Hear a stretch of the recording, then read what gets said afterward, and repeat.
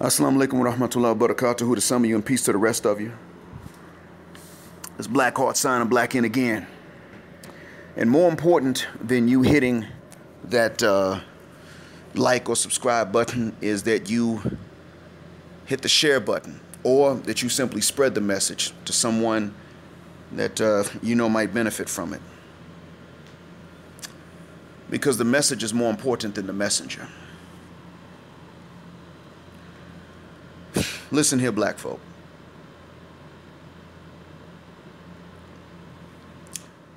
I understand that Chris Brown said some things that got people upset. And we have every right to be upset. Because at the end of the day, how dare anybody support white supremacy, right? If Chris Brown, and I haven't read the quotes, nor have I seen a video, to be honest, so I'm going to take sisters and brothers' word for what he said. But if he said what he said and he meant what we take he meant, if he said that he prefers women with nice hair and he meant non-kinky when he said nice, and you know what? That was some foul stuff he said. That was low down. It was pro-oppressor, anti-victim. Siding with the oppressor against the victim is just not, I can't deal with that. I don't care what color someone is when they do it. Although, when black folks do it, it's Stockholm Syndrome. But I still can't just overlook it. It's not okay. And I'm going to go ahead and clear something up before anybody tries to dig this up and use it against me later.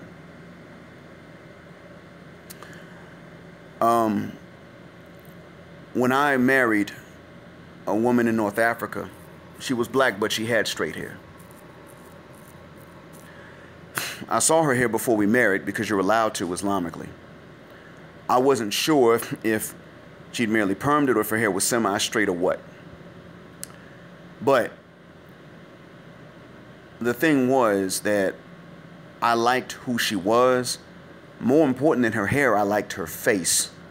Later, I found her body was banging too. So I wasn't going to hold the hair against her, even though I didn't prefer straight hair. And I agreed recently to marry a lady from another part of Africa, non-Saharan Africa. She's unmistakably a black woman.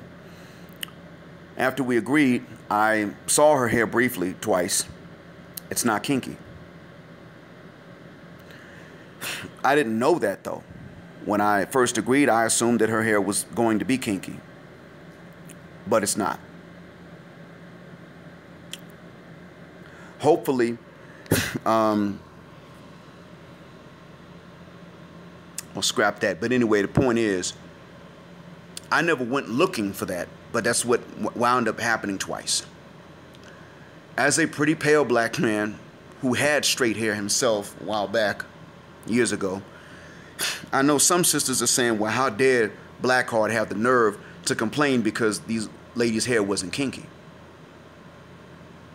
But in actuality, this time I did not complain. It wasn't even a minus. It wasn't even something I looked at and said, well, she has something that makes up for it. It wasn't even that. I was completely neutral about the hair. If it's clean, it smells good, I'm neutral about it.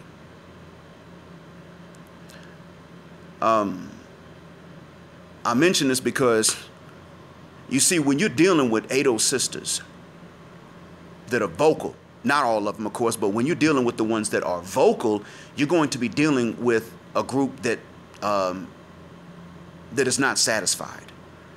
So everything is a lose-lose situation.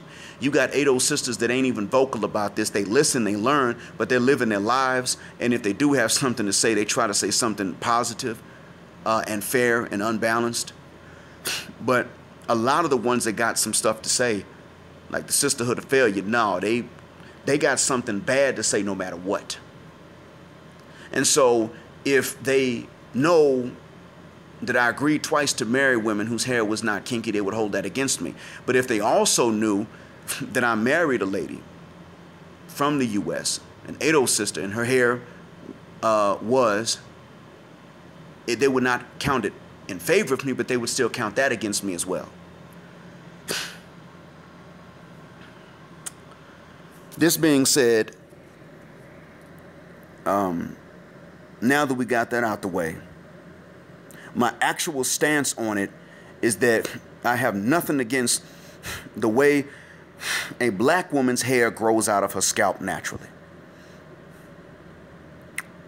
And there are some black women who have straight hair or non-kinky hair. And there are women who have something in between. And there are some women whose hair texture changes with the weather. I got nothing against any of them at all. But Chris, when he said what he said, even though he was merely stating it as his own personal preference, he, in a sense, was stating just a personal preference. He didn't, from what I understand, tell other brothers that they should go for that too. He didn't tell other brothers not to go for anything. I didn't hear any reactions from sisters that factored this in. Many sisters had no reaction, but for the ones who did react, did not factor this in. And I take issue with that. Why did you not factor in that he did not tell anyone else? Because you see, if sisters, let's take Rihanna as a good example of this. Rihanna's actually dating a man who ain't got a kink in his hair.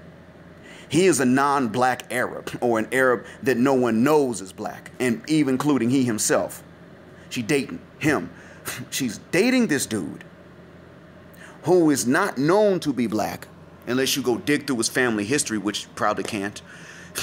And as she's dating this dude, ain't nobody going in on her. But see, she and Chris Brown used to date. Now, what does this mean? Chris Brown is evidence that she doesn't hate black men. Okay, fair enough. Rihanna's evidence that Chris Brown does not hate black women with kinky hair, because we all saw her childhood picture where she got that bush and it was beady and nappy, and if she ran a comb from the back to the front, she could shoot somebody with a comb. And I'm saying this as a compliment to those naps and beads on her hair. But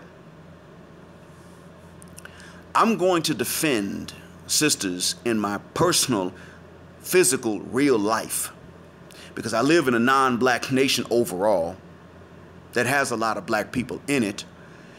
And usually when the subject of black women comes up, these dudes here don't express any kind of hatred at all. They just can't see black women as being equal to non-black women in terms of, even in terms of beauty and attraction. And I say to these dudes, you're an effing idiot. Black women can look all kinds of ways. You're limited in your appearance. Black women are not. That's what it comes down to. But I don't respect their views, because they sound a lot like Chris Brown to a certain extent, but they're siding with the oppressor over the victim. And that's why I'm not with Chris Brown when he said it. But I want sisters to start thinking logically, and I want sisters to react non-egotistically, but rather morally. That's what I want to see. I will say this. On one hand, sisters will sit up here and they will turn down a brother because his hair is straight. I know they'll do it because that's what happened in my case. I didn't know what was going on. I wasn't fully aware of what was happening till 2001, like I said. But they'll do it. There is a consistency that black women have in this. But let me tell you something else I've already mentioned before, but it undermines what a lot of sisters' rage in what he said. He said that he prefers a woman with nice hair, and we assume that he means non-kinky. Unless he actually said that in the quote, I'm not sure. But he dated Rihanna. He ain't only dated women with straight hair. But I'm gonna tell you this, sisters, as much as many of you at least do consistently prefer chocolate brothers with the beady nappy hair or bald head, openly, publicly in front of other people, privately speaking, some of you do and some of you don't. Some of you don't care about a man's hair texture, and some of you prefer that a man have straight hair and pale skin. And I know this because shortly before I had it explained to me what was going on, and then shortly after I had it explained to me what was going on in 2001, I had women in relationships and marriages trying to get at me. And they were attractive. I didn't have single attractive women trying to get at me. I don't know what it was, but I had women that were attractive and involved, committed somehow to someone else, trying to get at me. They didn't mind. And the reason for that was that they had the perfect reason to keep it a secret. This was how I knew. At that point, I realized that when it was explained to me what was going on, I realized that black women did not actually have the preference for the chocolate brothers that I was told they kind of had a preference for, that I expected them to have a preference for. They had the preference to be seen with a chocolate brother. Privately, they could have liked a chocolate or a vanilla brother. They could have liked the kinky naps or the straight hair, anything in between. The women's preferences were different, in other words. But publicly, they had to be on code, and they were. I get at to sisters. Publicly, sisters were on code. That's real. But sisters, you cannot sit up here and say a damn thing about what Chris Brown said if you ain't got a damn thing to say about Serena Williams, because Serena Williams actually proved through marriage that she considers an outright white guy with no black blood and less money than her to be superior to a black man. Talking about some he treats me better. Well, I mean, of course, you screwed him and you wouldn't give the brothers none. I guess he does treat you better. Now, granted, in all honesty, she gave it up to that white dude early because she was afraid to lose him. She ain't getting brothers nothing because she wasn't afraid to lose him no matter how much money they had. That's Hollywood for you. A lot of you sisters would say, yeah, but that's Serena. That's not all black women. And I believe it. That actually, a lot of times it might be true. But you see, that's Hollywood. And many of you have said, yeah, but Serena's Hollywood. Meghan Markle's Hollywood. You can't use them marrying white guys as evidence of anything. And I have said it's not them marrying by themselves. It is the reaction of sisters that shows me that there's a change in trend. The light-skinned brother, he ain't good enough to be seen out in public with, let alone marry. But the white man, he is. Why? Because not only did these women marry him, but other sisters supported it and had nothing to say about it. Except you go, girl. Are you effing kidding me? Now, I'm going to say something else too, because a lot of you are listening right now when you're saying, okay, Blackheart's got a complex because he was pale and his hair was straight. And so therefore, you know, sisters didn't treat him well, or they probably didn't like him because he had the complex. Let's talk about the complex, actually. Sisters have said, before Chris Brown and after Chris Brown, and brothers wonder why we have the complexes about our hair and skin that we have. Sisters have said this. They said it in response to Lil' Kim getting bleached out and getting surgery. And they said it in response to a black woman going to South Africa to get her eye color permanently changed.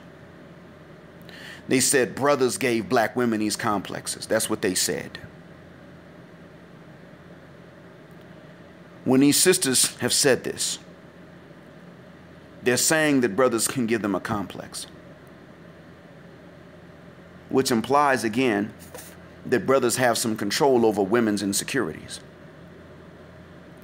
If black men said something like this, they would be called all kind of weak bitch motherfuckers and all kind of insecure little bitches by women. They would be called these names. I know that this is the case because when I simply talk about sisters' preferences and how brothers have to live with these preferences, sisters listen to me saying that they got certain preferences and that we brothers have to adapt, and they say Blackheart's got a complex. Simply because I'm aware of their preferences and what it means for brothers. My mere awareness of their preferences, they turn around and call a complex. They do it to other brothers too.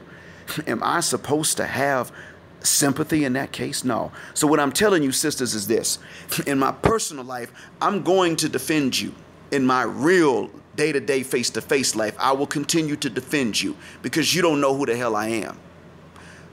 But in front of black people here on YouTube and on Black Junction TV and on Black Avenger TV when I get that account started, I'm not going to defend you as a whole. Except in a few cases, I'm not going to. And this is one of those cases where I will admit that Chris Brown shouldn't have said it to a certain extent, but I'm not going to defend you still because your reaction to it is egotistical and not a moral outrage. You're not morally outraged about it. You're egotistically outraged. That's not defensible because you don't tolerate it when black men react simply from an ego. You don't tolerate a black man's outright moral, righteous outrage and indignation if you think it's purely egotistical. So I'm not going to turn around and defend you or defend your ego. Your moral rights, those are worth defending. Your ego is not, because your ego is a fucking problem. May God forgive me for swearing. But that's what your ego is. You need to have your egos crushed to a certain extent. There are things that as a majority, as a collective, you are trying to justify that are not justifiable. And the minority of you are sick of the majority of you doing this. So for your insecurities that you blame on black men about your hair and your skin color, you still need your egos crushed, but not about your skin or your hair or their colors or their textures. You don't need your egos crushed about those things, but most brothers would never even try to do it. Why do I say that your reaction is egotistical instead of moral? Well, number one, weaves and wigs still sell. Skin bleach does not sell quite as much as it does in, let's say, Jamaica or in the continent, but it does sell too much. A box of skin bleach being sold is too goddamn much. It still sells. That's how I know. The other reason I know that this is an egotistical thing is because Chris Brown said it and it gets a different reaction because Chris Brown is famous and has money, and that's really what the walk you care about. A rich and famous man said this, and that's why you don't like it.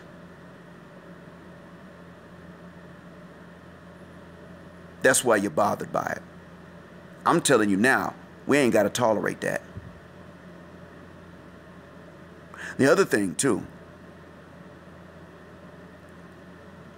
something else that shows that this is an egotistical reaction. When you have preferences and they're unrealistic, you don't care. It doesn't make a bit of difference to you.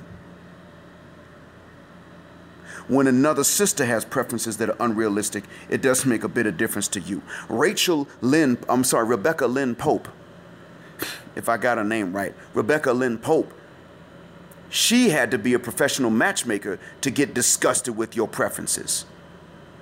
They were preferences. But your preferences were actual standards that precluded most men and kept a lot of you single. And turned others of you into baby mamas. In what you call alpha widows, alpha seed widows, alpha breed widows. Then trying to go to these guys that you consider to be second and third rate, inferior, and get them to be stepdads and then get mad when they wouldn't do it. No, you're bringing these kids in tow, other men's kids, and you're telling men for whom you would have never had kids previously to play stepdad. And they know that you would have never had their own kids previously. And you want them to play stepdad. And what they see is you're insulting their very DNA. And then they want to play stepdad, and you just good for a pump and dump. You just good for quick sex to some of them and not even to others, and you're mad about that. But you see these guys is good for nothing but resources. But you don't want them to be mad about that. That's a damn shame. Still, the standards and the preferences that sisters have when they're not realistic are not being challenged by the majority of women. But with men, he said merely a preference that he has shown is not a necessity at all, and y'all upset about it. I'm upset because white supremacy is evil. And he should not have said anything that could sound like he's backing it up. He's an African man with some naps on his own damn head, and he got the nerve to say this white supremacist BS. But that ain't what y'all, y'all ain't saying it for that reason. Y'all ain't saying it because you against white supremacy. You're saying it because you don't like being put at the bottom of the SMV market. Or you don't like your SMV being put at the bottom. And I don't blame you for not liking it. You especially don't like it because of something that you were born with. It comes naturally, genetically, and it's not a birth defect. I get it. Well, what the hell do you think brothers have been saying? You've been sitting up here telling normal black men who are not wimps and punks and cowards and bitches that you are paranoid that they might be wimps and punks and cowards and bitches and that they're not real men. And therefore, their only value is to raise other men's kids. And that's it. And you don't want these dudes to have anything to say about it. That's what you're saying. Regular, normal, run-of-the-mill men getting insulted, told that they're not, shown actually that they're not good enough. After being told at a young age that they're good enough, they get shown that they're not good enough. And then they're later asked to pay the bills for all of the results of the mating selection that you did choose. And you're upset with them. You want to call them bitter beta males. And they weren't even, beta's not even the same as an omega.